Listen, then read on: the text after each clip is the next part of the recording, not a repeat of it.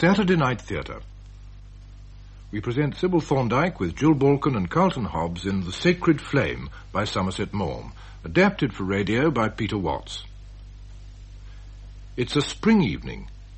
In the drawing room of the Tabrets' house outside London are Mrs. Tabret and her invalid son Maurice, who's playing chess with his doctor, and Nurse Wayland. The Sacred Flame. Speed is the essence of chess, old boy. Don't let the brute bully me, Mrs. Tabret. I think you're quite capable of taking care of yourself, Doctor. Besides, how can anyone bully effectively from an invalid bed? If you moved your bishop, you'd make things a bit awkward for me. Now, how on earth do you expect poor Nurse Wayland to read when you never for an instant hold your tongue? I can't even hear myself tatting. I don't mind, Mrs. Tabret. Don't bother about me. After listening to my sprightly conversation for nearly 5 years, Nurse Wayland pays no more attention to me than if I were a deaf mute. Well, who can blame her? Even when pain and anguish wring my brow and I swear like 50,000 troopers, I never managed to bring the blush of shame to her maiden cheek. I know, it's exasperating. It's worse than that, Nurse. It's inconsiderate. It would relieve me to see you blench with horror. Oh, watch the doctor. He's about to move. Very careful, old boy. The position is fraught with danger. I'm going to move my knight. What would you say if I gave that little pawn a push and murmured, check? Well, I should say it was your right, but I should think it a trifle vulgar. Do you know what I'd do now in your place? No, I don't. I'd catch my foot in the leg of the table and kick it over accidentally. That's the only way you can save yourself from getting the worst hiding I've ever given you. Go to the devil. There. Oh, you do that, do you? Mm-hmm. All right. If you please, ma'am, Major Laconda wants to know if it's too late for him to come in and have a drink. Of course not. Where is he? He's at the door, sir. Well, ask him to come in. Very good, ma'am. You know him, don't you, Doctor? No. He's the fellow who's just taken that furnished house on the golf links, isn't he? Yes, I knew him years ago in India. That's why he came here. He was one of Mother's numerous admirers. I understand that she treated him rather badly. I can well believe it. Does he still cherish a hopeless passion for you, Mrs. Tabret? I don't know at all, Dr. Harvester. You'd better ask him. Was he Indian Army? No, he was a policeman. He's just retired. He's a very good chap, and I believe he's rather a good golfer. My brother Colin has played with him 2 or 3 times. Well, I asked him to dine tonight so that Maurice could get a game of bridge, but he couldn't come. Major Laconda. How do you do? How very nice of you to look in. I was on my way home and saw that your lights were on, so I thought I'd just ask if anyone would like to give me a duck and Doris. Help yourself. The whiskey's on the table. Oh, thank you. How are you, nurse? How do you do? And the patient? Bearing up pretty well, considering all he has to put up with. You're in your usual high spirits. I don't think you know Dr. Harvester. How do you do? Mrs. Tabret tells me you're a very good doctor. Well, I take great pains to impress the fact on my patients. His only serious fault is that he thinks he can play chess. Oh, don't let me disturb your game. Oh, it's finished. Not at all. I have 3 possible moves. What do you say to that? Mate, you poor fish. Damn. Have you beaten him? Hollow. Shall I put the chess things away? If you wouldn't mind. Oh, I won't keep you up. I'll just swallow my drink and take myself off.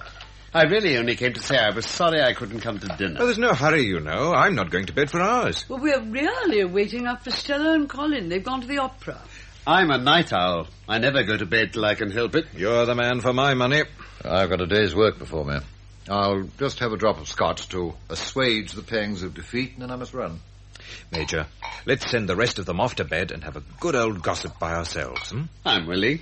Well, if you really want to stay up, Maurice, let Nurse Wayland get you ready. And then you only just got to slip into bed. And Colin can help you. All right.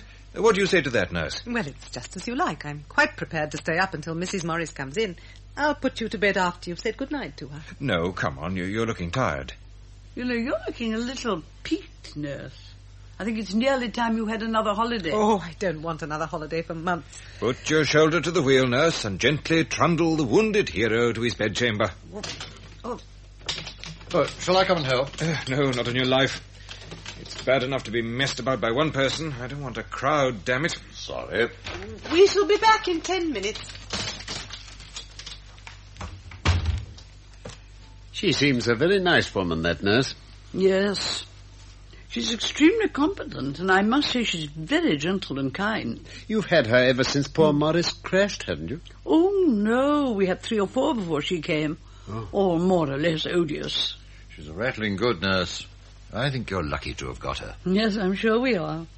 The only fault I have to find with her is that she's so very reserved. She's been with us all day and every day for nearly 5 years, and I only just know that her name is Beatrice. She calls the boys Mr. Morris and Mr. Colin, and Stella she calls Mrs. Morris. She certainly doesn't encourage familiarity. I can't imagine skylarking with her at a Sunday school treat, I must admit. Of course, she's a little tactless. It never seems to occur to her that Morris wants to be alone with his wife. Poor lamb, he has so little. He likes to say good-night to Stella the last thing, and he likes to say it without anyone looking on. And Nurse Wayland seems to find something to do just at that last moment. That's why he's staying up now. But good Lord, why don't you tell her? She's terribly sensitive. Haven't you noticed how often rather tactless people are? They'll stamp on your toes, and then when you tuck them up out of harm's way, they're so offended. I suppose Maurice is absolutely dependent upon her. Oh, absolutely. All sorts of rather unpleasant things have to be done for him, poor dear, and he can't bear that anyone should know about them, especially Stella. Yes, I've discovered that. He doesn't want Stella to have anything to do with his illness. Doctor, is there really no chance of his getting better? I'm afraid not. It's a miracle that he's alive at all. He was terribly smashed up, you know. The lower part of his spine was broken, and the plane caught fire, and he was badly burnt. His courage amazes me. He never seems low or depressed. No, never. His spirits are wonderful. It's one of the most anguishing things I know to see him when he's in pain and there are beads of sweat on his brow, force a joke from his lips. I'm sorry Colin is going away so soon, Mrs. Tabret. I think his being here has done Maurice a lot of good. You know, when they were boys, they were great friends. And, you know, brothers aren't always. They're not indeed. And Colin has been away so long. He went to Central America just before Maurice crashed, you know. He put all his share of his father's money in a coffee plantation, and it's doing very well. He loves the life out there, and it seems cruel to ask him to give it up to help us look after his crippled brother. Oh, I think it would be very unfair. One has no right to ask anyone to give up his own chance of making the best he can of life. At all events, with the young one may ask, but the likelihood of their consenting is very slight. Not at all, Mrs. Tabret. The country's full of desiccated females who've given up their lives to taking care of an invalid mother. When I was at Bath, I saw a good many couples like that, and to tell you the truth, I sometimes wondered why the daughters didn't murder their mothers. Well, they often do. Every doctor's had a case where he has a strong suspicion that some old woman who lived too long has been poisoned by her relatives, and he takes jolly good care not to say anything about it. Why? Oh, it's rotten for a man's practice. Nothing can do you so much damage as to be mixed up in a murder case. I often pondered over the problem of the woman who, like myself, was no longer young and suffers from indifferent health. I'm not sure if the best way of dealing with us wouldn't be to do as some African tribes do. At a certain age, take us to the river's brim and push us gently but firmly in. What happens if they can swim? Well, the families stand on the banks with brickbats and take pot shots at their struggling but aged grandmother. That discourages her efforts to get out. Here we are again. I'm all fixed up and ready for any excitement. I must go. Yes, and Nurse Wayland should go to bed. Are you sure Mrs. Morris and your brother won't go and have supper after the opera? I'm sure they will. Then they won't be home till 4. Does that mean you disapprove of my staying up, you hard and brutal woman? Doesn't Dr. Harvester? Oh, very much. But I'm aware that Maurice has no intention of going to sleep till he knows his wife is safely home again, and my theory is that it only does people good now and then to do what they shouldn't. Ah, that's the kind of doctor for me. What's that? What, Maurice? I thought I heard a car. Yes, by Jove, it's Stella. You mean to say you can hear from this distance? You bet your life I can. Yes, that's the family bus. Well, I must go. No, just stay a minute and see Stella. She's got her best bib and tucker on, and she's a sight for sore eyes. Oh, by the way, what were they giving at the opera tonight? Tristan. That's why I insisted on Stella's going. It was after Tristan that we got engaged. Do you remember, Mother? Of course I do. We'd all been to hear it, and then we went on to supper. I drove Stella round Regent's Park in a little two-seater I had then, and I swore I'd go on driving round and round till she promised to marry me. Tristan had given her such an appetite that by the time we were halfway round the second time, she said, "Oh, well, if I must either marry you or die of starvation, I'd sooner marry you."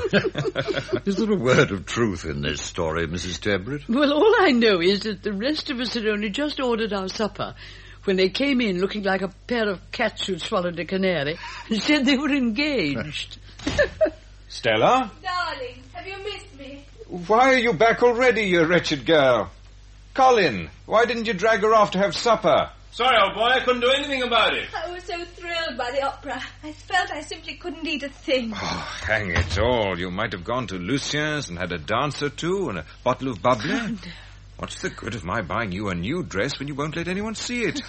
Major, she said it was too dressed up to go to the opera in. But I exercised my marital authority and made her. Quite right, too. Darling, I wanted to show it off in the intervals, but I hadn't the nerve and I kept my cloak on. Well, take it off now and show the gentlemen. Oh, no. The only way I managed to get them to stay was by promising a look at your new dress when you came home. What nonsense. As if Major Leconte or Dr. Harvester knew one frock from another. Oh, don't be so damned contemptuous of the male sex, Stella. Take off your cloak and let's have a good look at you. You brute, Maurice. You've made me feel shy now. Stand up. Oh, it's lovely. Hello, what's the matter? Stella, what is it? It's nothing. I feel so frightfully faint. Oh, my dear. Stella. It's all right, Maurice, don't fuss. Now, put your head down between your knees. Let me, Doctor. No, don't. Don't touch me. I shall be all right again in a minute. It's silly of me. I'm sorry, darling. It was my fault. It's nothing. I feel better already. Well, my own belief is that she's just faint from lack of food. What time did you dine? We didn't dine. We just had some caviar and half a bottle of champagne before the opera. You're a ridiculous pair. I enjoy Wagner so much more on an empty stomach. I'm really quite all right now. Nurse, would you mind going to the kitchen and seeing if you can find anything for these silly young things to eat? Of course not. There ought to be some ham. I'll make them some sandwiches. Colin, get a bottle of champagne out of the cellar. All right, Mother. I'll see if there's any ice. I've got a thirst I wouldn't sell for £20. Well, I'll say goodbye. I'm sorry you're feeling poorly, Stella. I shall be all right when I've had something to eat. I think Mother's quite right. What I want is a large ham sandwich with a lot of mustard on it. You're looking better, you know. Just for a moment you were as white as a sheet. Well, goodbye. Goodbye. It was so nice of you to look in. I'll just stay a moment or two longer, if you don't mind. I don't trust these young women who don't feed themselves properly. Well, let's take a turn in the garden, shall we, Doctor? It's so warm and lovely. Yes, come on. And I hope Nurse Wayland has the sense to cut a sandwich for me, too. Darling. I'm sorry I made such a fool of myself. You scared the life out of me, you little beast. Why didn't you go on to some place and have a bite before you came home? I wanted to get back. You didn't go on to dance because you thought I should be waiting up for you? Don't be an old silly. You don't imagine I care a hang about dancing? Oh, you little liar. How can anyone dance as well as you without being crazy about it? You're the best dancer I ever danced with. Oh, but I'm not so young as I was. You're 28, only a girl. You ought to be having the time of your life. Nonsense. Oh, my dear. It is rotten for you. Darling, don't talk like that. I married you because I loved you. What a foul brute I should be if I stopped loving you now that you want my love more than ever. Oh, my dear. We can't love because we ought to. Love comes and goes, and we can none of us help ourselves. Maurice, what do you mean? Has there been anything to lead you to think that I wasn't the same as I've always been? No, darling. You've been angelic always. But what's the matter? You suddenly went quite white.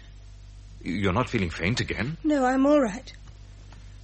You know, if I've seemed often to take things for granted, you mustn't think I'm not conscious all the time how much I owe you. That's very silly of you, my pet. I don't know that I've done anything for you at all, except be moderately civil. You've never let me. I've never let you nurse me. No, not in your life. My precious, I don't want you to smell of antiseptics. I want you to smell of the dawn. I'm so grateful to you, Stella. Maurice. You know that I'm never going to get well, Stella, don't you? I don't indeed. It's a long business, we know that. But I'm absolutely convinced that you'll get, at all events, very much better. They tell me that one of these days they'll try operating again to see if they can't possibly put me right. But I know they're lying. They pretend they can do something in order to give me hope. And I pretend to believe them because it's the easiest thing to do. I know I'm here for life, Stella. Then let's take what comfort we can in the great joy we've had in one another. In the days when you were well and strong. I shall always be grateful for the happiness you gave me and for your love. Do you think that's changed? No. I love you as deeply, as devotedly as I ever did. I'm not often silly and sentimental, am I, Stella? Is it so silly to be sentimental? No, you're not often. You're everything in the world to me, Stella. People have been most awfully kind to me, and it's not till you're crocked up as I am that you find out how kind people are. But there's not one of them that I wouldn't see in hell if it would save you from unhappiness or trouble. Well, I wouldn't tell them if I were you. I don't believe they'd awfully like it. I ought to be frightened because I'm so dependent on you. But I'm not, because I know, not just with my mind or my heart, but with every nerve in me, how good you are. How darling, you really are exaggerating. If you go on like this, I shall send you to your room. My precious. You can laugh at me, but I see the tears in your lovely eyes.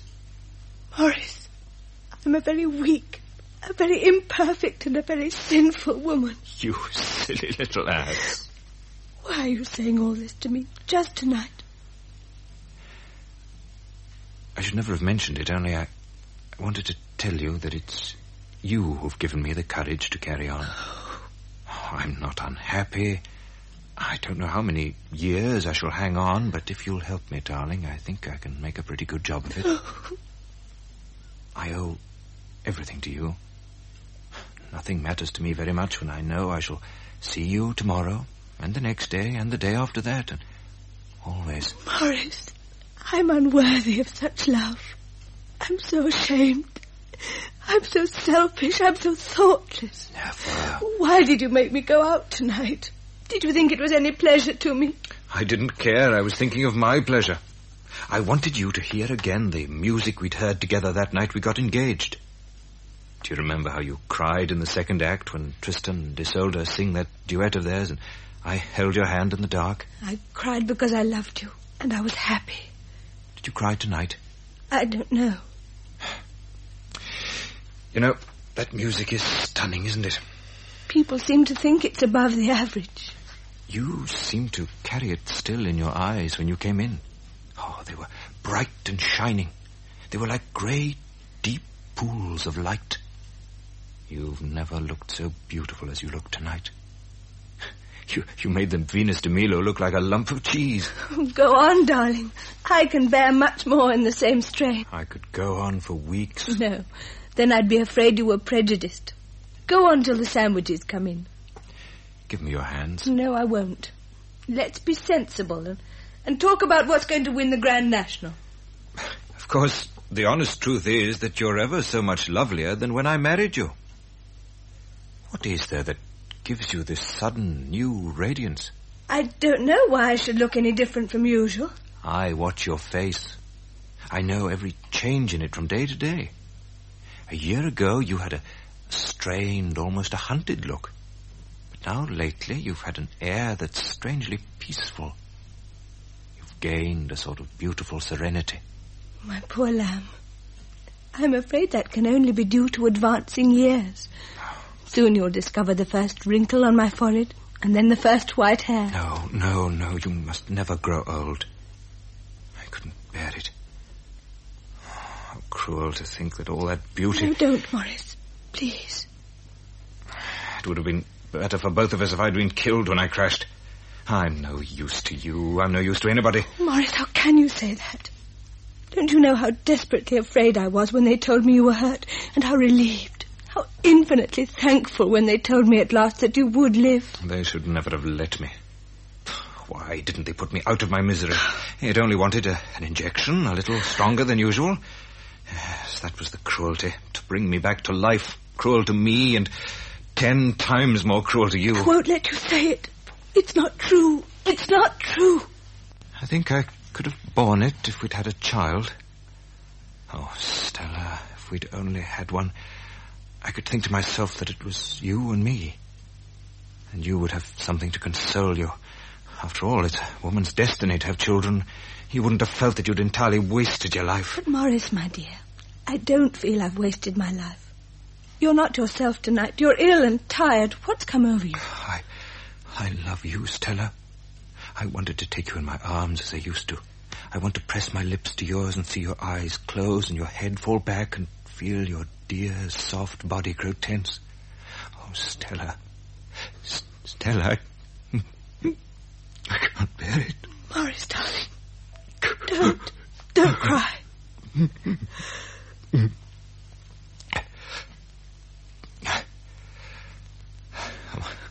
I can't. What a damned fool I am. Give me a handkerchief. Here.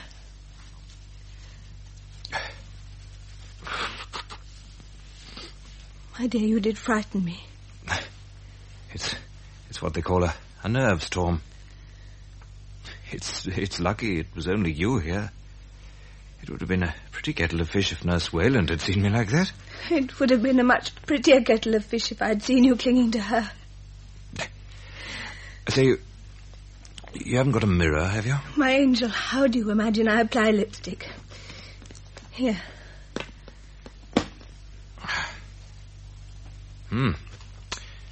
For an intrepid aviator, I look rather tear-stained, if I may say so. Let me powder your nose, then. You can't think what a comfort it is after you've been upset. Go on with you. Now, you can give me a whiskey and soda if you like. All right, but I'll powder mine. I feel like a house on fire now. I wish someone would explain to me how it is that a dab of powder can in the twinkling of an eye reduce a woman's nose from an unwieldy lump to a dear little thing that no one can deny is her best feature. These are the miracles of science that we read about. Now I'll get your whiskey and soda. Here's Colin. I'll have a glass of champagne instead. I'm afraid I've been an awful time. I knew you couldn't be trusted in the cellar by yourself. We were just going to send a search party after you. Well, first I couldn't find anything to break the ice with, and then I couldn't find the nippers to cut the wire. Then I thought I might as well put the car away. I didn't want to leave it outside all night. Meanwhile, Stella is famishing. Nurse Wayland's just coming. She's making some sandwiches with grilled bacon. They smell a fair treat. Here she is. That is kind of you, Nurse.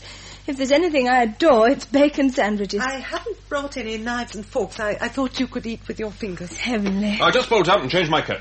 Well, I'm not going to wait for you. All right, go right ahead. But leave me my fair share, or else all is over between us. Where are the others? Dr. Harvester, come and eat a sandwich before it gets cold. I don't think I'll wait to see you people make pigs of yourselves. I think I'll turn in. Aren't you going to have a drink with us? I don't think I will, if you don't mind. I'm rather tired. Oh, I'm sorry, Maurice. But there's nothing to stay up for if you're tired. I'll wheel you to your room. You might look in on your way up to bed, Stella. Yes, rather. But I shan't disturb you if you're asleep. I shan't be asleep. I've got a bit of a head. I'll just lie still in the dark. It'll go away. Did I hear you calling there? You did. Maurice is going to bed. Oh, I'm so glad it's fearfully late. Good night, old boy. Sleep well. Good night, Mother. Bless you. Well, let me give you a hand, nurse. Oh, I can manage perfectly, thank you. I'm so used to wheeling the invalid bed, and he weighs nothing. Never mind. Let me push him in. I'd like to. Oh, let the man do something for his money, nurse. You bring me drops and me powder puff, dearie. Don't be long, Doctor, or the sandwiches will be stone cold. Right.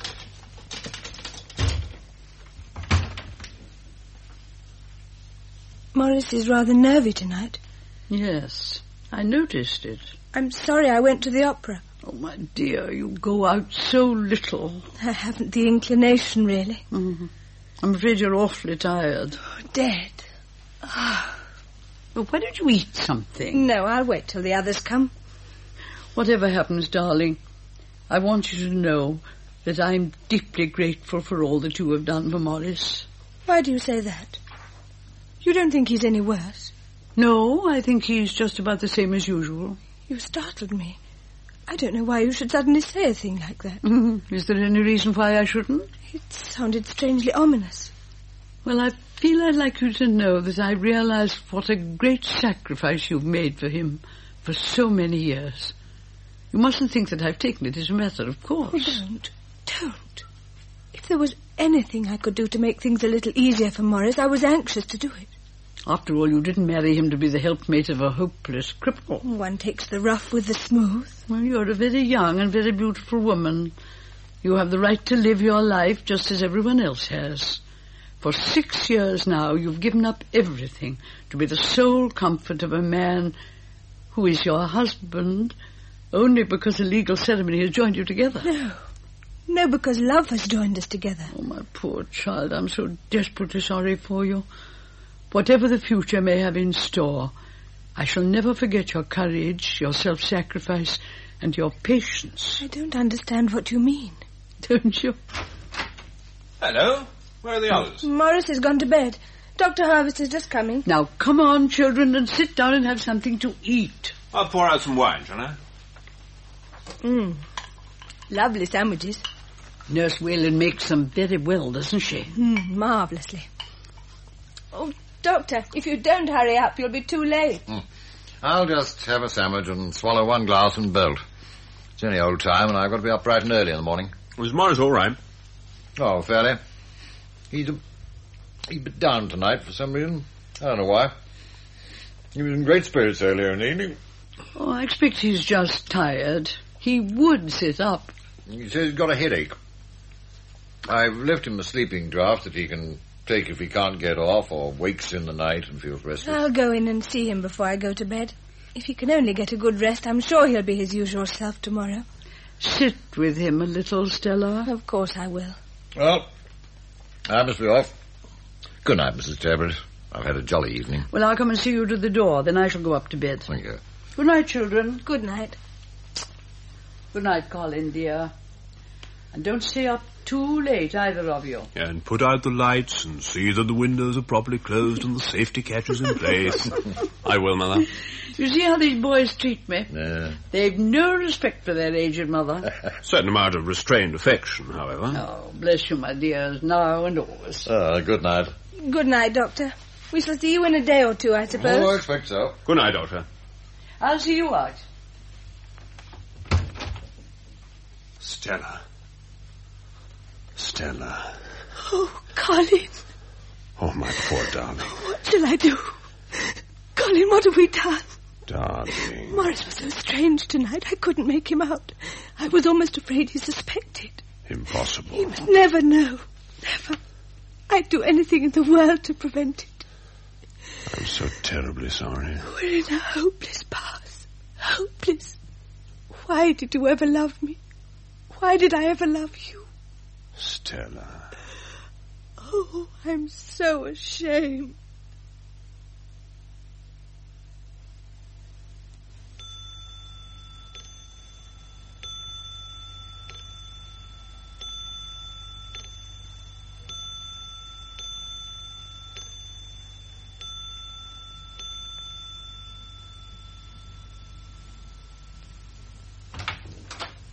Major Laconda. Oh, how do you do? My dear boy, what an awful thing. I'm absolutely horrified. I've only just this minute heard. It's nice of you to have come. I'd been playing golf. Someone told me at the clubhouse when I got in. I could hardly believe it. I'm afraid it's true all the same. But Maurice seemed comparatively well last night. Anyhow, no worse than usual. I thought him in such good spirits. He was full of fun. He was cracking jokes. Yes, I know. Well, Blake came up when I was standing at the bar and said to me, I say, have you heard that poor Maurice Tabret died last night? By George, it gave me a shock. You know, when one isn't as young as one was, it always gives one a turn. I suppose it does. Blake hadn't heard any of the details. Was he taken suddenly worse in the night? No, he said he was rather tired. It was getting a bit late, you know. He seemed all right, though. Did he just die in his sleep? I suppose so. Ah, that's the best way, isn't it? We'd all give something to know for certain that when our time came, we'd pass out like that. He can't have felt ill, or he'd have rung. There's a bell push under his pillow, and it rings in Nurse Whalen's room. She'd have been down like a flash if there'd been a sound. She heard nothing? Nothing. When did she find out, then? Well, you see, sometimes if he'd had a poorish night, he slept rather late in the morning, and he was always allowed to sleep on. Yes. You know what nurses are. However rotten a night you've had, they come bustling in at the crack of dawn. You must be washed and have your hair brushed. Oh, don't I know it. I never know which I dread most, an attack of malaria or a really efficient nurse. Yes, but Nurse Whalen's really a very good sort. Huh? Oh, I know. It struck me that she was a thoroughly nice girl. Yes, but when she first came, she wanted to get Maurice ready for the day, as she called it, at 8 o'clock every morning. Well, Stella put her foot down. She said she didn't want to interfere with anything else, but on that point she insisted, and Nurse Whalen could either knuckle under or go. Quite right, but go on. Well, we were just finishing breakfast this morning when Nurse Whalen came in. I noticed she was very white. She said she'd just been in to Maurice. Stella got right up on her hind legs. I won't have it, she said. I've forbidden you to go into the rings. I've never seen Stella in such a passion. I saw Nurse Whalen was trembling. She looked all funny, scared, you know. But not of Stella. Is anything the matter, Nurse? I asked. She gave a sort of cry and clenched her hands. I'm afraid he's dead, she said. Good Lord, how awful. Stella gave a sort of gasp and then went into a dead faint. Your poor mother. Mother was wonderful. You know how when half a dozen things happen at a time, you seem to see them all separately and yet together. Yes. I sprang forward to help Stella, and I saw Mother sitting at the table with a piece of toast in her hand. She never made a sound. She seemed all of a sudden to become an old, old woman. But why didn't the fool break it to you more gently? Then Mother stood up. She got hold of herself quicker than any of us. I never knew she had such nerve. Oh, she's a woman in 1,000. I know that. You'd better go for Dr. Harvester, she said to me. I'll never get the sound of her voice out of my ears. Hold on, old man. It's no good you going to pieces. Don't tell me any more if it upsets you. No, I'm all right. So I got the car and brought him back with me. He said he thought poor Maurice had been dead for a good 2 hours. Did he say what had happened? Thinks it may have been an embolism or perhaps heart failure. How about Stella? She's all right, thank heaven. But did she give me a fright? I don't wonder. Harvester wanted her to go to bed, but she wouldn't. She's in Maurice's room now. But what about your mother? Harvester's with her. He had to go and see some patients, but he came back again just before you arrived. Here he is. Hello, Major.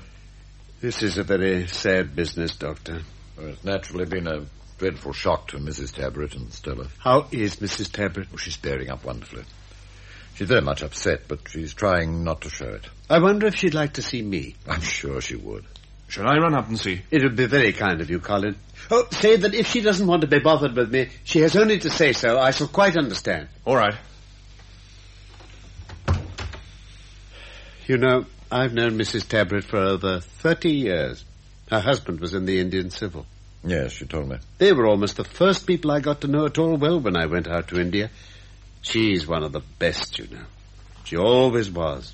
Everybody liked her. Well, of course, I've seen a good deal of her during the last 5 years. She's really been wonderful. So has Stella, for that matter. I could wish the end hadn't come quite so suddenly. Oh, why? It's much better that he should have passed out like that rather than get inflammation of the lungs or something of that sort that he just hadn't the strength to fight against. Oh, so far as he was concerned, yes, I was thinking of his mother and Stella. Oh, hello, nurse. I thought you were having a rest. Good morning, nurse. Good morning, Major. I'm glad you came round. Mrs. Tabret will be glad to see you. I told you to go and lie down, nurse. I couldn't. I was too restless. I'm afraid it's been as great a shock to Nurse Wayland as to the rest of us. After all, you've been looking after Maurice for a long time. Yes, it's been a great shock to me. He was a dear. One couldn't help admiring him. He bore his terrible misfortune with so much courage. He was splendid. There's no doubt about that. I naturally grew attached to him. He was always so gay and so grateful for what one did for him. I suppose you'll try to get a good long holiday before you take another job. I haven't made any plans yet. To tell you the truth, you're looking all in. Am I? Now, you must try not to take it too hard. A nurse naturally doesn't like to lose a patient, especially so unexpectedly. It was always on the cards that he'd go out suddenly. Like a candle that you blow out when you don't want it anymore. Where does the flame go then? My dear, I'm afraid you're taking poor Maurice's death a good deal more to heart than is quite wise. Did you think he was only a case to me? Even a nurse is human. Strange as it may seem, she has a heart like other people. Of course she has a heart. But it doesn't do her or her patients any good if she allows her emotions to get the better of her common sense. Does that mean you think I've been inefficient? Of course not. Heaven knows you never spared yourself. Well, perhaps you've been trying to do a little too much for your strength. Now, you take my advice, my dear, and go for a holiday. What you want is a real rest. What is it, in your opinion, that Maurice Tabret actually died of? Heart failure. Everybody dies of heart failure. Of course. But that's as good a thing as any to put on the death certificate. Are you going to have a post-mortem? No. Why should I? It's quite unnecessary. I don't agree with you. I'm sorry, but it's my affair. If I'm prepared to sign the death certificate, I don't know that anyone else has any right to say anything about it. You've told me half a dozen times that Maurice Tabret might have lived for years. So he might. I can tell you now that it's a blessing for everybody concerned with him that he didn't. Dr. Harvester, Maurice Tabret was murdered. What are you talking about? Do you want me to repeat it? Maurice Tabret was murdered. Rubbish. I dare say you're not quite yourself this morning, nurse. It's very natural, but you must try to be reasonable. You oughtn't to say things that you can't possibly mean. I'm in complete possession of my senses, Major Leconda, and I know perfectly well what I'm saying. Do you mean to say that you intended that statement to be taken literally? Quite. It's a very serious one, you know. I'm aware of that. It's grotesque. You've known me for 5 years, Dr. Harvester. Have I ever given you to imagine that I'm a neurotic or hysterical woman, given to talking in a wild and exaggerated way? No, but... Now, let's listen to what Nurse Wayland has to say. Do you mean by any chance that you're dissatisfied with the way your patient was treated by Dr. Harvester? By George, that never occurred to me. Is that it, nurse? Now, don't hesitate to say anything you want to. I shan't be in the least offended. So far as I could judge, you did everything for Maurice Tabret that medical skill could do. Well, Nurse Wayland. I'm a trained nurse, Major Leconda. You can't imagine that if Maurice Tabret had died as the result of an error in treatment on Dr. Harvester's part, I should be so heartless as to distress the relatives by mentioning it. Well, I don't want to seem flippant on such an occasion, but I am forced to say that your magnanimity overwhelms me, Nurse Wayland. You can be flippant or condescending or sarcastic, Dr. Harvester. It means nothing to me. I'm sure it'll do no harm if we're all civil to one another, at least for a little while longer. I've made a definite charge, and I stick to it. The charge being that some person or persons unknown murdered Maurice Tabret. Yes. But, my dear, why should anyone want to murder poor Maurice? That, at present, is no business of mine. Now, look here, nurse. You know just as well as I do that everyone connected with him was devoted to Maurice. No one was ever more surrounded with love and affection than he was. It's incredible that anyone should even have wished him harm. Whatever I may think or may not think, I am at liberty to keep to myself. I am not in the witness box. The witness box? Do you already see yourself giving sensational evidence at the Old Bailey? I can honestly say that I can imagine nothing more hateful than the notoriety if I were obliged to appear in court. Well, there'd be notoriety, all right. Come now, Nurse Wayland. You know just as well as I do that Maurice died of natural causes. What on earth is the use of making a fuss and getting everyone upset? If he died of natural causes, a post-mortem will prove it, and then I shall have nothing more to say. I'm not going to have a post-mortem. You know how the relatives hate it. Are you afraid of what it will show? Of course not. I warn you that if you sign the death certificate, I shall go straight to the coroner and make a protest. I should have thought the Tabrets had had enough to put up with. Major Leconda, you were in the Indian police, weren't you? Yes, I was. You ought to know about such things. Will you tell me what is the duty of a nurse who has reason to believe that her patient has come to his death by foul play? I suppose her duty is quite clear. But I think she should be very sure that her reasons are valid before she exposes to distress and publicity a family that has treated her with unvarying kindness. What are your reasons, anyway? You've made a charge, but to the best of my recollection, you haven't given us an inkling of what it's based on. If you'd been willing to have a post-mortem, nothing need have been said till we knew the results of it. But you've put me with my back to the wall. Major Leconda is right. Everyone in this house has treated me with the greatest consideration. I do owe it to them to make no charges that may concern them behind their backs. Well, does that mean you want them sent for? Please. I think it's best. You've been so definite, Nurse Wayland, that neither Dr. Harvester nor I can keep the matter to ourselves. However distressing it may be, I think Maurice's family should know what you have to say. I'm quite prepared to tell them. In point of fact, I think Mrs. Tabret is just coming. Where is Stella? Would you want her too? I think it's better. Well, I'll see if I can find her. I believe she's in Maurice's room. Don't judge me till you've heard all I have to say, Major Leconda. Miss Wayland, I happen to be a very old friend of the Tabrets and deeply attached to Mrs. Tabret.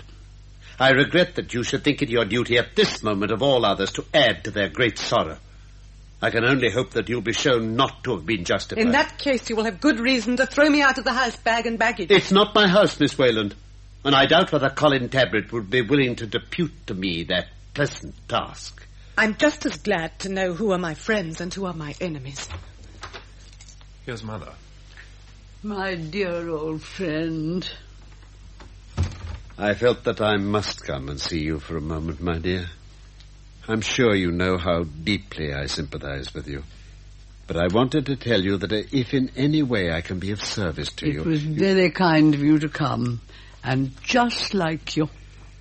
I'm relieved to see that you're bearing so bravely what must have been a bitter blow. Well, I'm trying to put my own feelings away, out of sight and mind. I want only to think that my son has ended his long martyrdom. He was not meant to live on a bed of sickness. I will not weep because he is dead. I will rejoice because he is free.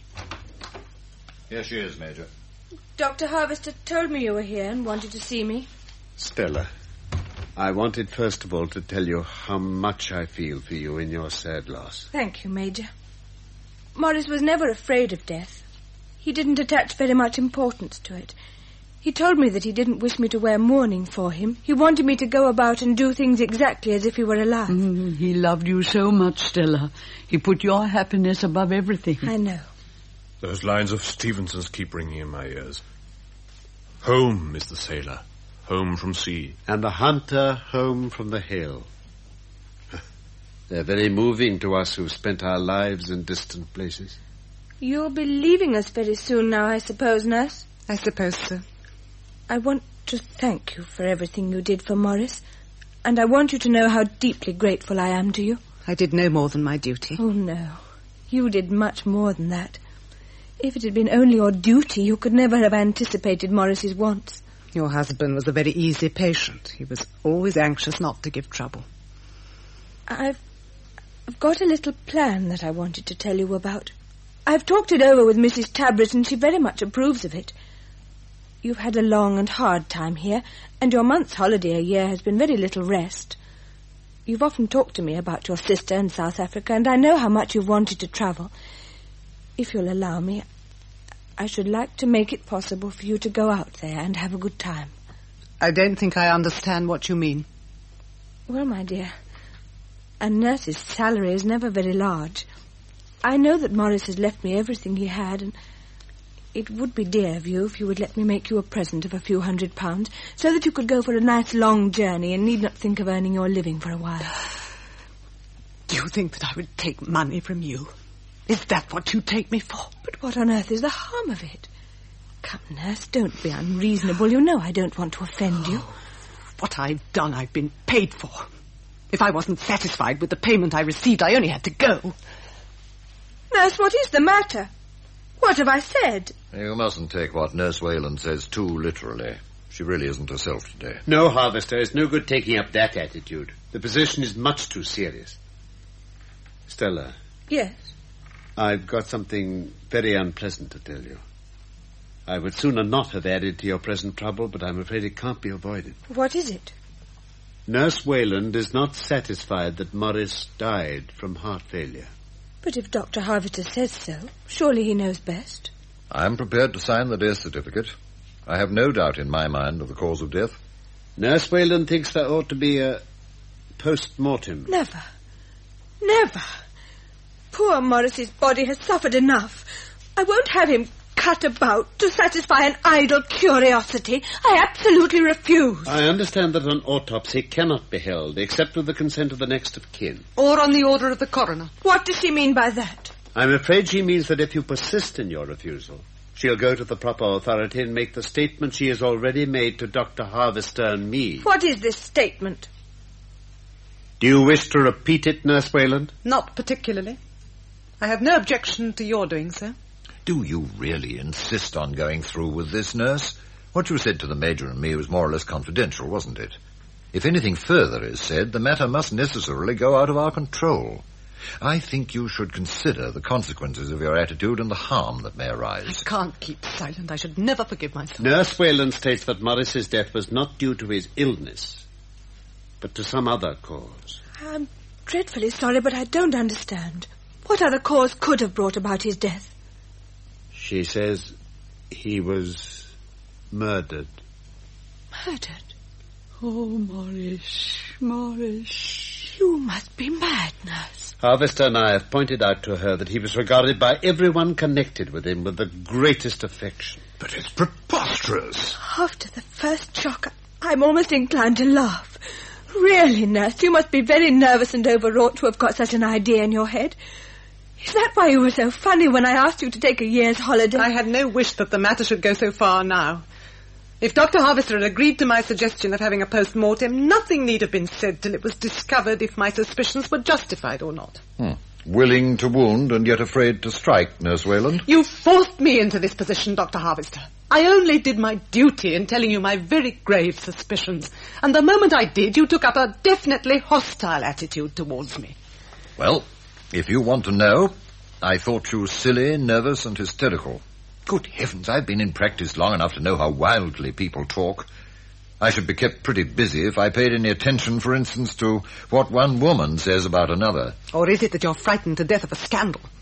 You know that notoriety does a doctor no good, and you think it would hurt your practice if anything got into the papers. You don't want to have a post-mortem, because if there is anything, you don't want to know about it. Deny it if you can. Well, I admit I shouldn't welcome publicity, but I can honestly say that if it were my duty, I shouldn't let my own interests stop me from doing it. All that is neither here nor there. Nurse Wayland presumably has some grounds for her statement. Yes, she has.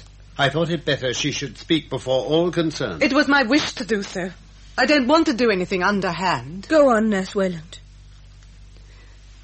Mr. Maurice often had bouts of sleeplessness.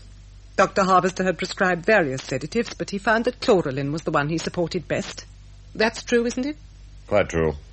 I explained to Maurice the danger of his growing dependent on drugs and begged him not to take a dose without my permission, or Nurse Wayland's. I'm quite sure that he never did. So am I. He was very sensible, and he understood my point. He certainly wasn't lacking in self-control. Will you tell Major Leconda what instructions you gave me last night? He was excited and wrought up. I asked Nurse Wayland to give him a tablet and told him that if he woke in the night, he could take it.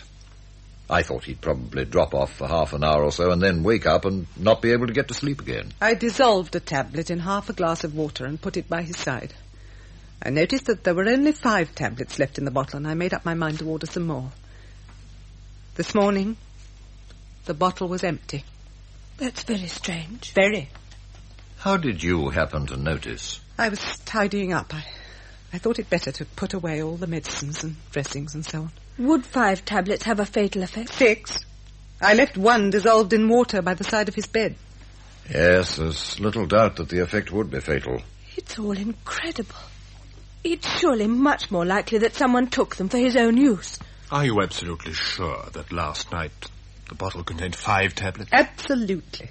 If anyone took them for his own use, it must have been after I went to bed. But no one went into Maurice's room last night after that but me. I went in to say good-night to him. How do you know that no one else went into his room? Who could have? There was only Colin and Mother. You went upstairs, Millie, as I was letting myself out. Yes, I was very tired. I didn't see any reason to wait while Colin and Stella and the doctor ate a bacon sandwich. And you didn't go into Maurice's room last night, Colin? No, why should I? I don't need a sleeping draught to make me sleep. You're not under the impression that I took the tablets, I suppose, Nurse Wayland? If you had, you could presumably produce at least 4 of them. Believe me, if you'd taken 25 grains of chlorelin at midnight, you wouldn't be standing there now. The fact remains that 5 tablets disappeared last night. Where are they? There's always the possibility that they were taken maliciously by someone who wanted to make trouble. Do you mean me, Dr. Harvester? What do you think I can get out of making trouble? Really, I don't know how such a stupid idea can have crossed your mind. Why should I have asked you to have a post-mortem if I knew for certain, as I must if I'd taken the tablets out of sheer malice, that it would discover nothing? Isn't it possible that they could have been taken by somebody this morning? Who? Well, the housemaid, for instance. Chlorelin is not a very common drug. I shouldn't have thought a housemaid would ever have heard of it. It's not as though it were aspirin. I don't know about that. There have been cases in the papers. It's not safe to take it for granted that a housemaid wouldn't have got into the habit of taking something when she couldn't sleep. Well, it's very easy to make sure. It's Alice who did Maurice's room. Let's send for her. No, that is unnecessary. She was frightened at the idea of going in. I told her she need not and said I would clean up the room and put everything to rights myself. I'm quite sure that she has not been in this morning. What are we to do, Mother? Well, you must do exactly what you think fit. Doctor, is it possible that Maurice can have died from chlorelin poisoning? I've told you that I am satisfied that death was due to natural causes. I wasn't asking that. Yes, of course it's possible, but I don't for an instant believe it. I know that this must add awfully to your grief, Mrs. Tabret. I can't tell you how sorry I am. It seems dreadful that I should have to repay all your kindness to me by increasing your troubles.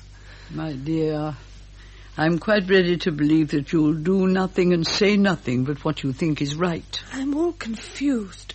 It's come as such a dreadful shock.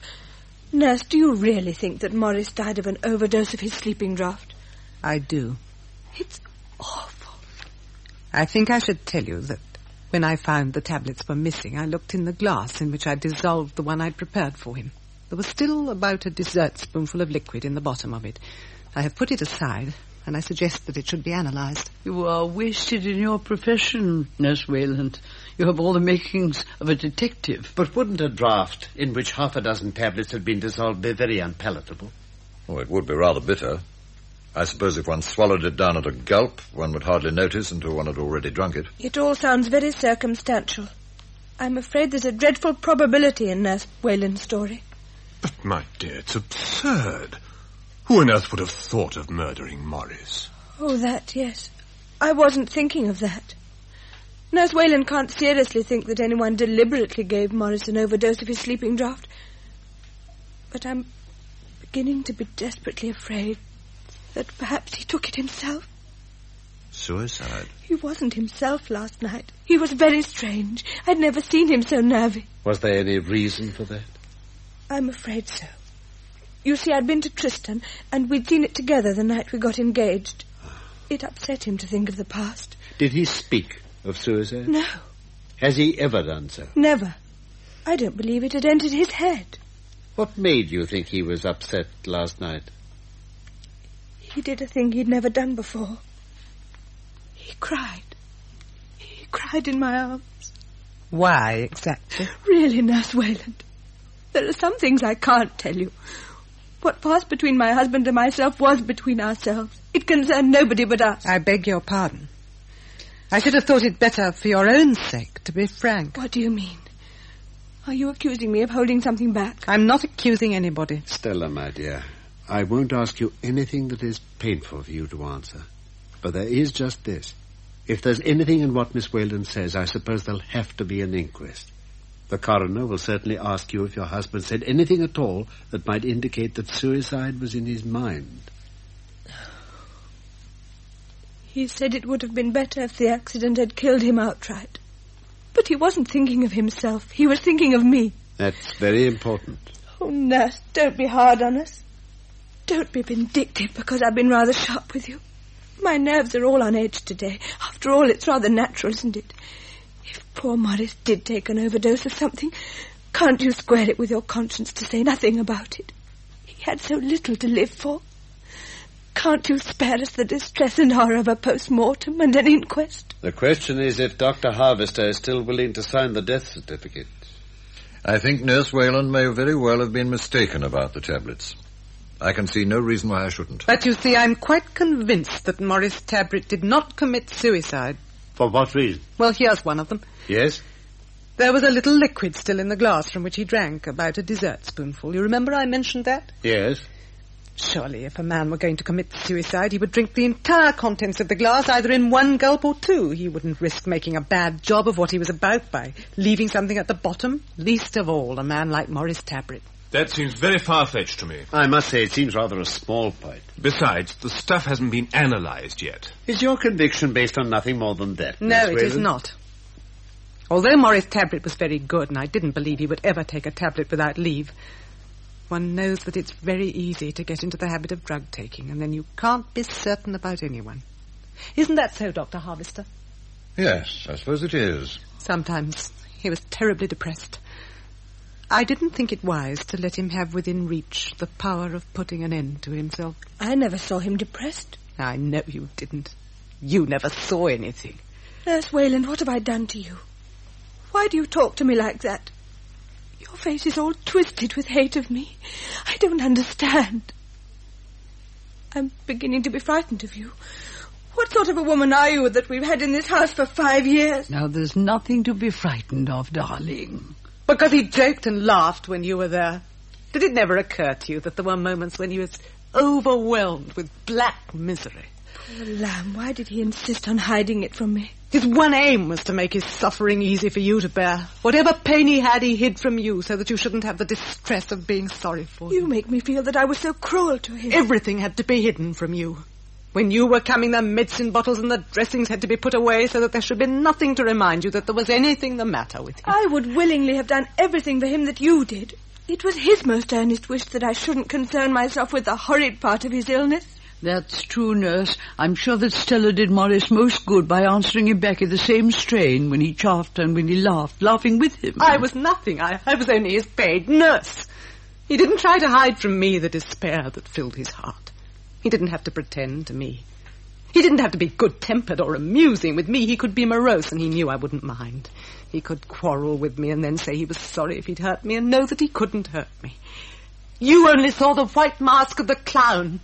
I saw his naked, tortured, triumphant soul. What are you telling us, Nurse Wayland? I'm telling you the truth at last. I wonder if you know what strange truth it is. But, Nurse, what you've been saying suggests that he did at least have moments of despair when he must have thought of suicide. We know that he was overwrought last night. If his death was not due to natural causes, surely it's extremely likely that he brought it about himself. It was just one of those moments that I was on my guard against. The chlorine was kept in the bathroom on an upper shelf that he couldn't possibly have got at. I had to stand on a chair myself to reach it. If a man is determined to do a thing, he can often surmount difficulties that others would have thought insuperable. Ask Dr. Harvester if it would have been possible for Maurice Tabret to cross the room and go into the bathroom and stand up on a chair. He had absolutely no power in the lower part of his body. His back was broken by the accident, and the spinal cord terribly injured. Couldn't he have crawled into the bathroom? No, I'm bound to admit that is absolutely out of the question. If he'd got into the bathroom, couldn't he have fished down the bottle with a stick or something? Perhaps. Oh, why do you say that, Dr. Harvester? You know that he couldn't sit upright without help. I'm not so anxious to put the worst construction on everything as you seem to be, Nurse Wayland. And if he'd got the bottle down, how could he have put it up in its place again? Oh, after all, we don't know yet that Maurice died of an overdose of chloroform. The matter can't be left like this, Harvester. I'm afraid there'll have to be an inquest. Yes, obviously I can't sign the death certificate now. I shall have to communicate with the coroner. I'm sorry, Dr. Harvester. I bet you are. I suppose you think it's very self-seeking of me not to want to be mixed up in a scandal. I suppose I ought to laugh at the prospect of smashing up a practice that I paid good money for and have spent 7 years in building up. Oh, come now, it's not going to be as bad as that. For a hopeless invalid to take an overdose of his sleeping draught is not so uncommon as to excite much comment. Dr. Harvester knows as well as I do that if Maurice Tabret died of an overdose of chlorine, he couldn't have taken it himself. There's only one word for it, and you all know it. It's murder! I'm absolutely convinced that he died of natural causes. I can't offer an explanation of the disappearance of those blasted tablets, but there must be an explanation. The most likely one is that Nurse Wayland was mistaken. And surely it's only reasonable to suppose that if anyone had taken out half a dozen tablets, he would have put others in their place. Aspirin or chloride of potash or something, so that they wouldn't be missed. People don't think of everything. It's only because a murderer makes some mistake that he's caught. But hang it all, no one commits a murder without a motive. No one had the smallest reason to wish Maurice dead. How do you know? Oh, good Lord, how do I know that 2 and 2 are 4? I know that everybody was devoted to him. And with reason. He was the best fellow in the world. Did you know that his wife was going to have a baby? You fiend. Stella. I suspected it last night when she nearly fainted. This morning, I knew for certain. What do you mean? Are you accusing me of having murdered my husband? Is it true what she says, Stella? It's quite true. I'm in a very false position. I'm conscious that I'm interfering in matters that are no affair of mine. My dear Major, I know that you're kindness itself.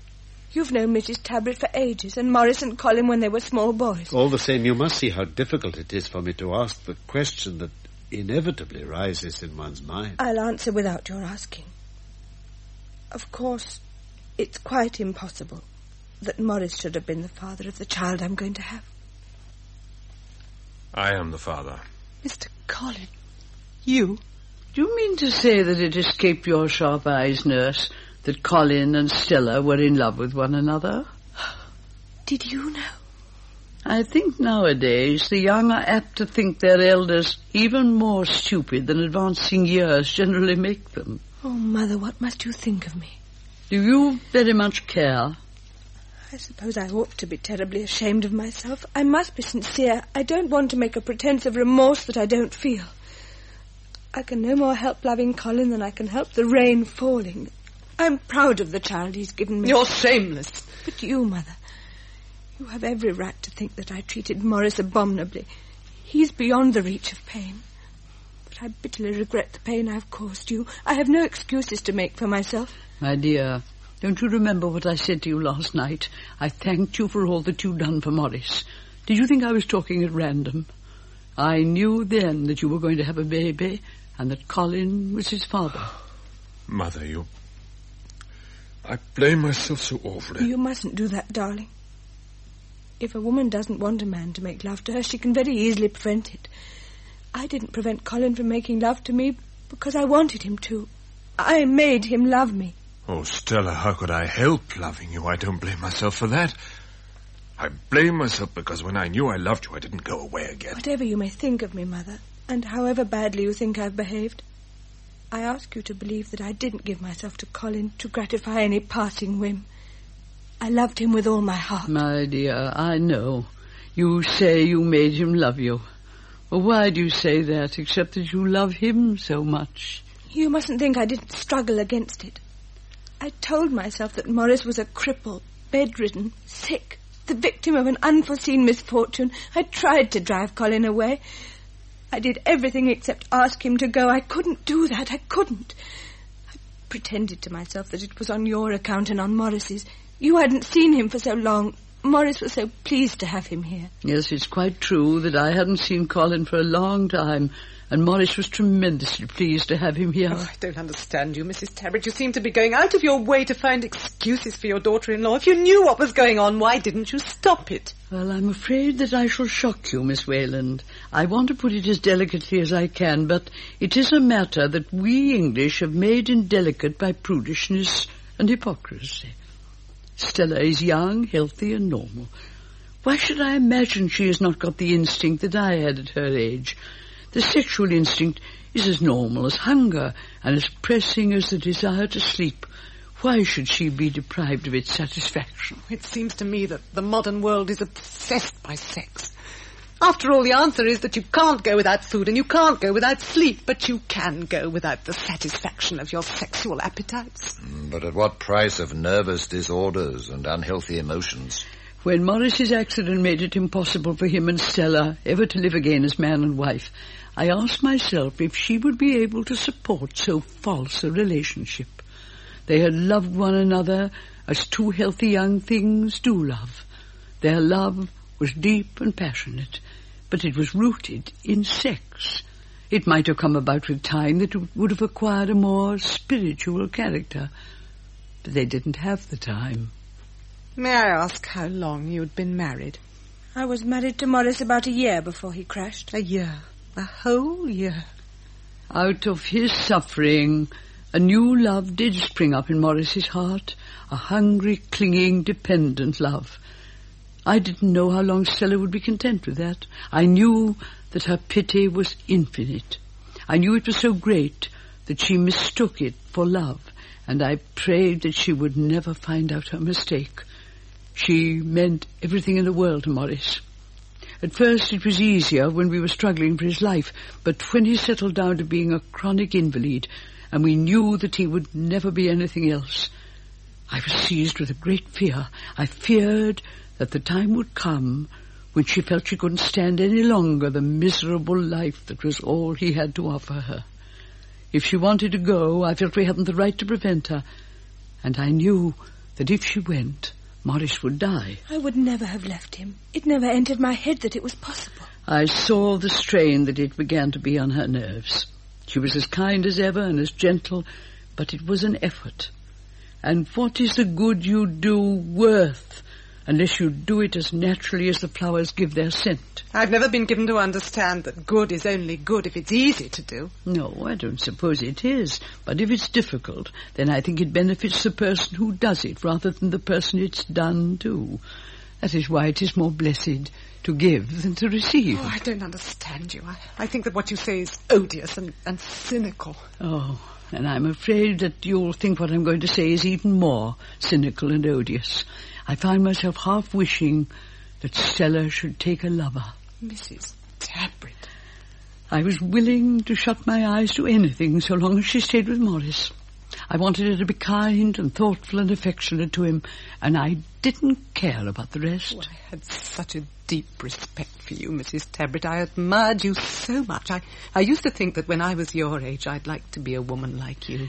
When Colin came back, and after a while I realized that he and Stella were in love with one another, I did nothing to prevent the almost inevitable consequences.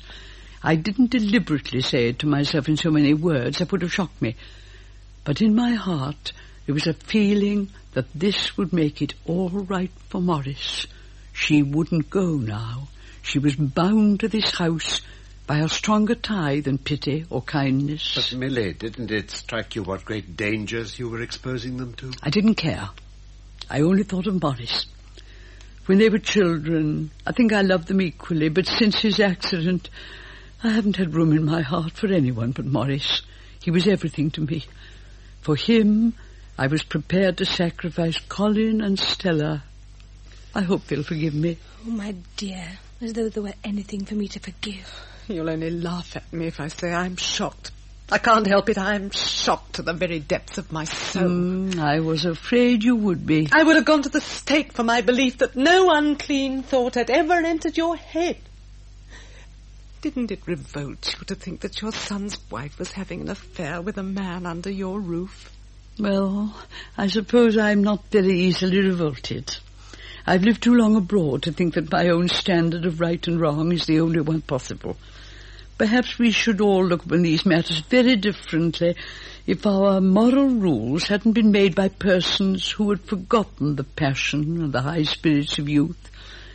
Do you think it's so very wicked if two young things surrender to the instincts that nature has planted in them? Did the probable result never occur to you? A baby? Well, it persuades me of Stella's essential innocence. Otherwise, she would have known how to avoid such an accident. You must admit, at all events, that Maurice's death has come in the very nick of time to get her out of a very awkward predicament. Nurse, what a cruel, what a heartless thing to say. You must be very careful, Nurse. That sounds extremely like an accusation. I wanted to accuse nobody. Oh, do me the justice to admit that I started by saying that I was not satisfied with the circumstances and thought there should be a post-mortem. That was my right and my duty. Isn't that so, Dr. Harvester? I suppose it is. You forced me to this. You asked me who could have a motive for murdering Maurice Tabret. In self-defence, I was obliged to tell you that his wife was going to have a child, of which he couldn't possibly be the father. You talk of your duty, Miss Wayland. Are you sure that your motive for all this is anything more than your bitter hatred of me? Why should I hate you? Believe me, I only despise you. You hate me because you were in love with Maurice. How dare you say that? You gave it away.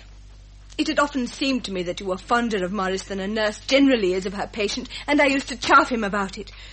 It never struck me that it was serious till this morning. You were madly in love with Maurice. And if I was, what of it? Nothing, except that it's my turn to be shocked.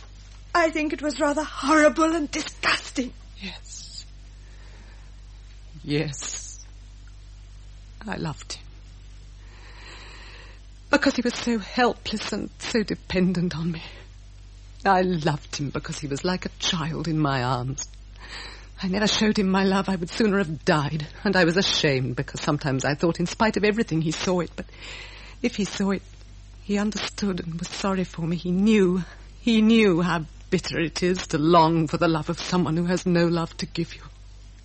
My love meant nothing to him. He had no room in his heart for any love but the love of you, and you had no use for it. You think you were so kind and considerate.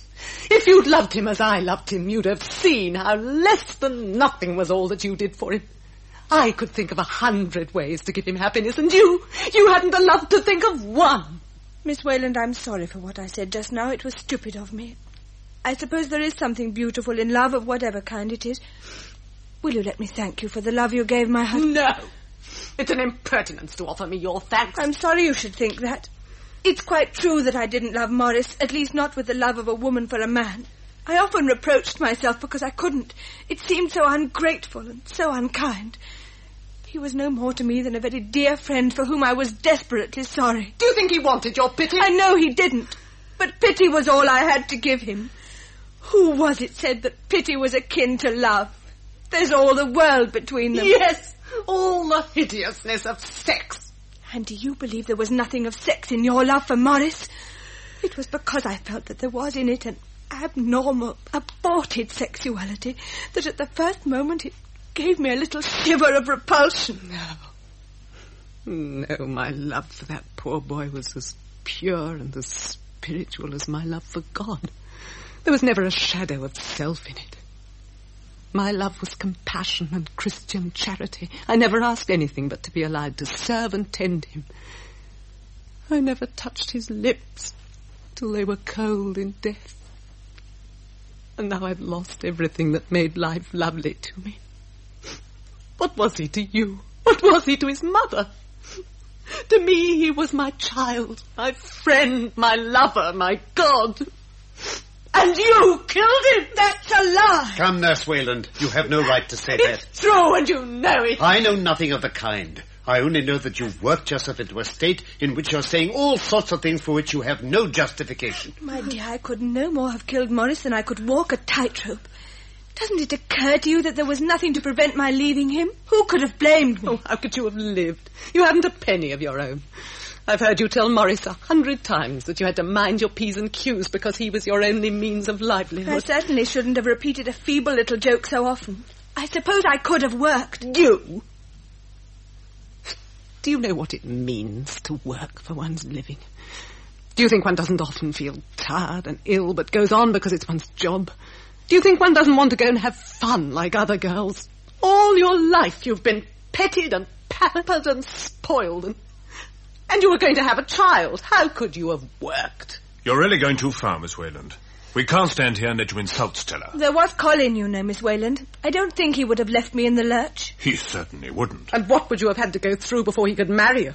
Not only exposure to your husband, but the divorce court. It wouldn't have been a pretty case. It would have been horrible. Do you think his love would have stood the test? Are you sure he wouldn't have hated you for the disgrace you thrust upon him? Men are sensitive, you know, more sensitive than women, and they're afraid of scandal. I may not be typical of my sex. I don't think I should like it either. You don't have to tell me that. Why are you letting me stand here and talk? Unless you think you can persuade me or bribe me into holding my tongue.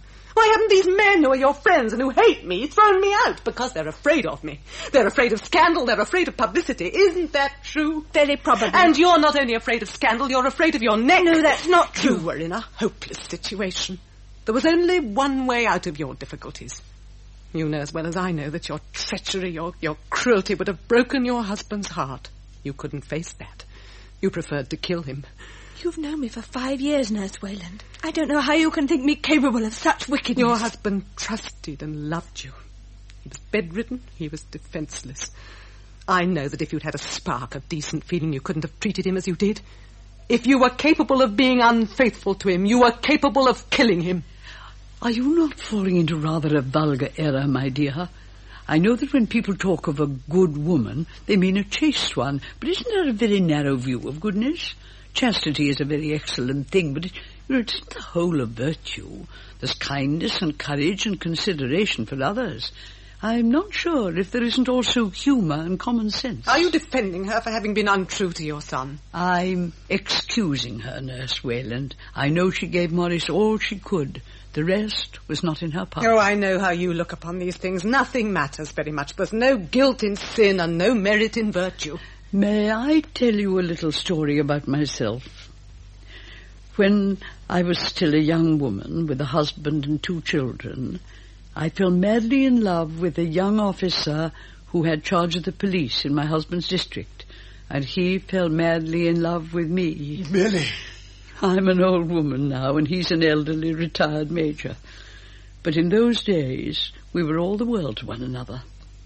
I didn't yield to my love on account of my boys. It nearly broke my heart. Now, you know, I'm very glad I didn't. One recovers from the pain of love. When I look at that funny old-fashioned major now, I wonder why he ever excited in me such turbulent emotions. I could have told Colin and Stella that in 30 years it wouldn't matter much if they'd resisted their love. But people don't learn from the experience of others. But you did resist. Well, I think it was easier then, you know, for in that far distant time we attached more importance to chastity than we do now. Yes, I resisted, but because I know the anguish it was, I feel that I have the right to forgive those who are less virtuous or perhaps only more courageous than I. Oh, my dear, you're so kind and so wise. No, darling, I'm only so old. Stella, Miss Wayland's accusation is very definite and must be met. Her accusation is absurd. Can you suggest anyone who had the slightest motive for wishing Maurice was dead? No. Now, I'm sure you want to help us to get at the truth. You must forgive me if I ask you some embarrassing questions. Of course. What did you propose to do when you discovered you were going to have a baby? I was frightened. At first I couldn't believe it. I didn't know what to do. Did you tell anyone? No. I was trying to screw up courage to ask Dr. Harvester what I'd better do. I didn't mind for myself. It was Maurice I was thinking of. You must have had some plan. 100. I thought of nothing else, day and night. I suppose you never thought of making a clean breast of it to Maurice? No, never. It would have broken his heart. He would have forgiven me. He loved me so much. But I couldn't bear that he should lose that immense belief he had in me. It meant everything to him. You appear to have been the last person who saw him alive. Why was he upset last night? Oh, need I tell you? It was so very private. No, of course not. I have no right to ask you anything. Only there's something very strange about the whole thing. And for your own sake, I think it would be better if you told us everything. He broke down because he couldn't love me as he wanted to love me. He would have so liked to have a child. And when you said good night to him, did he make no further reference to that? No, none. He'd quite recovered. He was in perfectly good spirits again. What did he say? He just asked me if I felt better. And then he said, you'd better get off to bed. And I kissed him and said, good night, darling. How long were you in his room? 5 minutes. Did he say that he felt sleepy? No. I suppose you knew where the chlorolin was kept? Vaguely. I knew that all his bottles and things were in the bathroom. He hated his bedroom to be littered about. Did he ask you for anything before you went? No. There was nothing he wanted. Nurse Wayland had fixed him up quite comfortably. You don't understand. Major Leconder's giving you an opportunity of saying that your husband asked you for the chlorolin, and you, thinking no harm, gave it to him. You saw him take out 5 or 6 tablets, and then you replaced the bottle on the shelf. I never thought of that. That would have been quite a good way out if I'd poisoned my husband. No, Major. Maurice never asked me for the chlorolin, and I never gave it to him. May I ask a question now? Certainly. Why were you so upset when I came in this morning and told you I'd been into your husband's room? When you said he was dead. No, you didn't know he was dead then. You couldn't have known unless you had second sight. Oh, I see what you mean now. I was angry with you for going into his room before he was called. Are you sure you weren't afraid I'd gone into his room too soon? Supposing he'd been still alive and it had been possible to save him. You've quite made up your mind that I murdered Maurice, haven't you? I'm not the only one. What makes you think that? Why do you suppose the Major gave you that loophole by suggesting that your husband asked you to give him the tablets? You've done what you thought your duty, Miss Wayland. Well and good. If now you have other things to do, I don't think we need take up any more of your time. I'll go. There's nothing more for me to do here. I know you all hate me, and you think I've done what I've done from unworthy motives. I started packing my things this morning. I shall be ready in 10 minutes. Well, you must take your time, nurse. Mrs. Tabret, I couldn't go without thanking you for all your kindness to me during the 5 years I've lived here. My dear, you were never any trouble. It was never difficult to be kind to you. I'm dreadfully sorry to have to repay all you've done for me by bringing this confusion and unhappiness upon you. I know you must hate me. It seems frightful, but I do ask you to believe that I can't help myself. Well, before we part, my dear, I would like to say, God bless you for the kindness you showed my poor Maurice and for the unselfish love you bore him. Oh, I'm so desperately unhappy. Now, my dear, you mustn't lose your admirable self-control. Miss Wayland, I suppose you'll leave an address. Dr. Harvester will communicate with the proper authorities, and I've no doubt they will want to get in touch with you. I shall go and see the coroner and put the facts before him. Would you like to come with me, nurse? No. Well, if Mrs. Tabret doesn't mind, I'll ring up his place from here and find out if he's in. Of course I don't mind. But before you do that, may I say something? Of course. I'll try to be brief. Nurse Wayland is mistaken in thinking that Stella was the last person who saw Maurice alive. I saw him and spoke to him later. You? But was he wide awake? If he'd taken 30 grains of chlorolin, he'd have been certainly very drowsy, if not comatose. Wait a moment, Dr. Harvester. Let me tell you my story in my own way. I beg your pardon. You know that Maurice's room was just under mine. Well, his windows were always wide open, and when he couldn't sleep and put on his light, I could see the reflection from my window. Then I used to slip down and sit by him, and we'd put out the light and talk. He'd tell me of his great love for Stella and how anxious he was for her welfare and happiness. We talk of the mystery that surrounds the life of man, and often he would fall asleep and I stole softly away. We never mentioned these long conversations we had. I didn't want Stella to think that I was in any way taking her place. My dear, I wouldn't have grudged you anything. There was no need to. I couldn't sleep last night. There was no light in Maurice's room, but I felt strangely that he was lying awake too. So I went downstairs and into the garden and looked in at his window. He saw my shadow and he said, "Is that you, Mother? I thought you might come in." What time was that? I don't know, perhaps an hour after you'd left. He told me that he'd taken his sleeping draught, but it didn't seem to be having any effect. He said he felt awfully wide awake. And then he said, "Mother, be a sport and give me another. It can't hurt, just for once, and I do so want to have a decent sleep." Yes, he was very nervy last night. I suppose his usual dose wasn't any good. Very early after his accident, I had promised Maurice that if life became intolerable to him, I would give him the means of putting an end to it. And sometimes he would say to me, "Does the promise still hold?" And I answered, "Yes, dear, it holds." Did he ask you last night? No. What happened then? I knew that Stella's love meant everything to Maurice, and I knew that she had none to give him because she'd given all her love to Colin. What do we, any of us, live for but our illusions? And what can we ask of others but that they should allow us to keep them? It was an illusion that sustained poor Maurice in his sufferings, and if he lost it, he lost everything. Stella had done as much for him as even I, his mother, could ask of her. I was not so selfish as to demand from her the sacrifice of all that makes a woman's life worth living. Why didn't you give me the chance? Years ago, when for my son's sake I put aside the great love I bore to that funny old major standing there, I thought that no greater sacrifice could ever be asked of me. I know now it was nothing, for I loved Maurice. I adored him.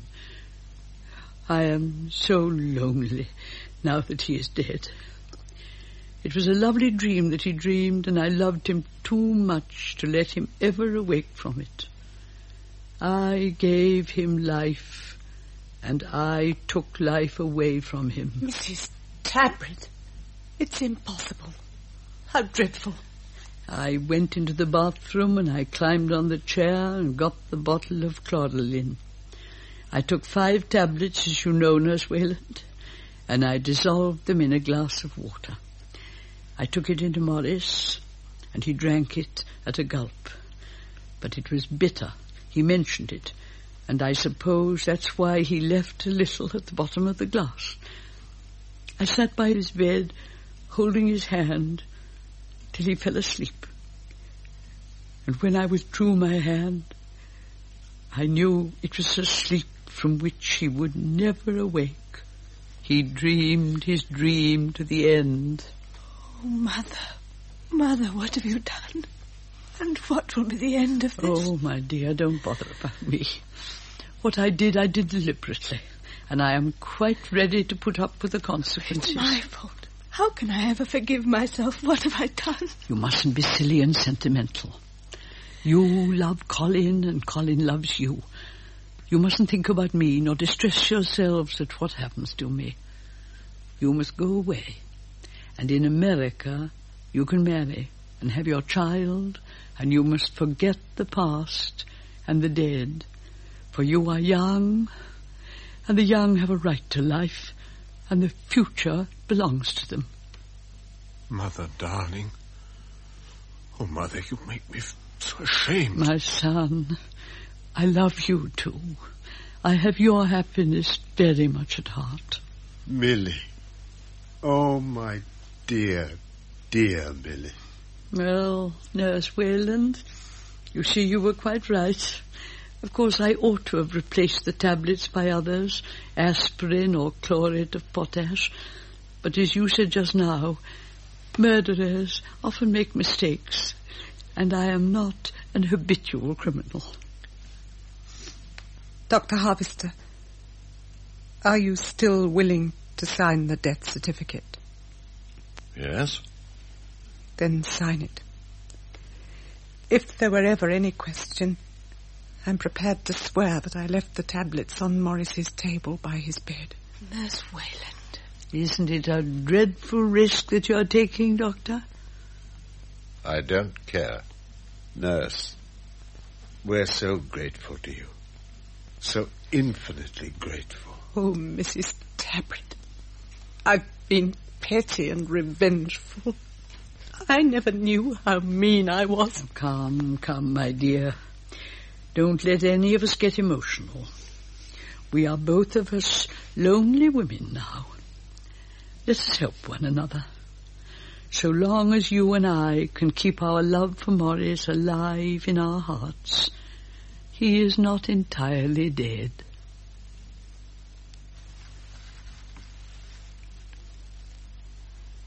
In The Sacred Flame by Somerset Maugham, adapted for radio by Peter Watts, you heard Sybil Thorndyke as Mrs. Tabret, Jill Balkan as Nurse Wayland, and Carlton Hobbs as Major Leconda. Dr. Harvester was played by Stephen Jack, Maurice by John Graham, Stella by Pat Pleasance, Colin by Dennis Gocher, and Alice by Joe Manning Wilson. The recorded production was by Graham Gould. This play will be repeated on Monday afternoon at 3:15 in the home service.